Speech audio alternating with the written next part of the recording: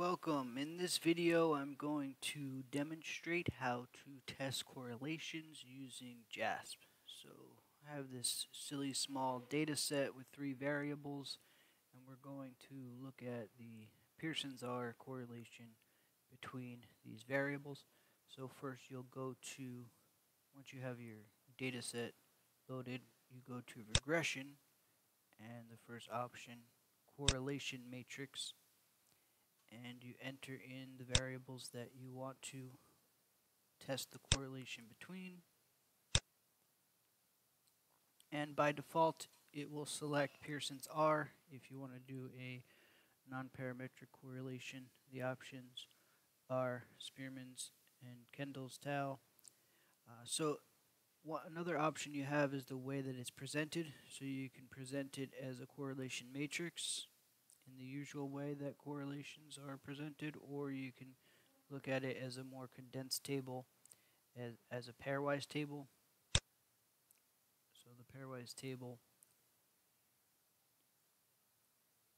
or the correlation matrix. So we'll go ahead and interpret it as the pairwise table. You can also ask it to put asterisks according to the p-value. So it will put 1 asterisk if the p-value is less than 0.05. It'll put 2 asterisks if the p-value is less than 0.01, and it will put 3 asterisks if the p-value is less than 0.001. Another nice option is that you can ask for the confidence intervals. So it'll give you the 95% confidence interval for each correlation.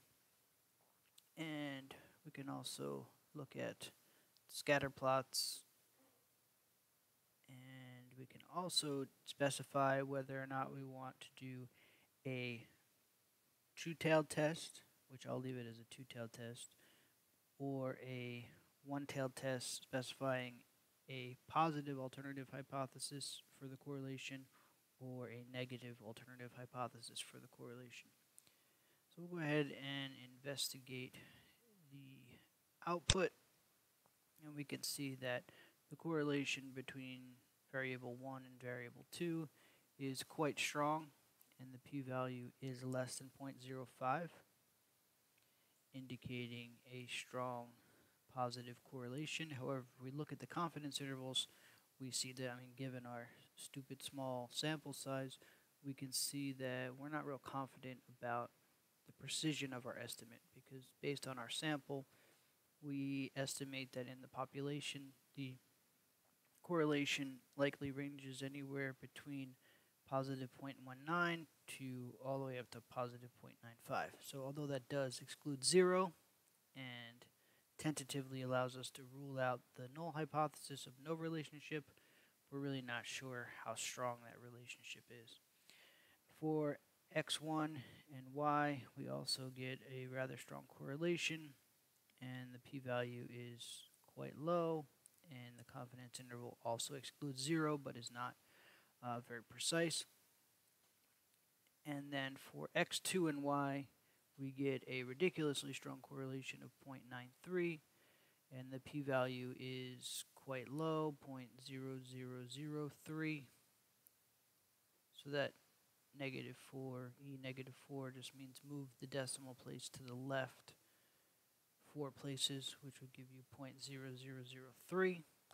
And the confidence interval is a bit more precise, but not terribly so. It ranges from 0.69 to 0.99. So we can be relatively confident, although it's a silly small sample example.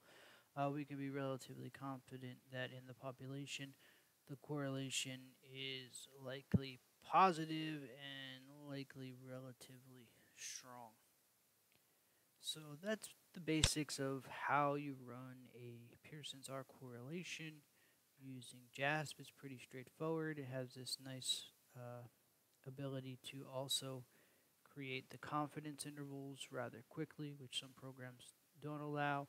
You can also look at scatter plots for the variables, although in this example it won't be pretty, but you can see that the correlations in this small bogus data set are strong, and positively correlated. Alright, I thank you for listening to this tutorial, and I hope you enjoyed it or that you found it helpful in some way.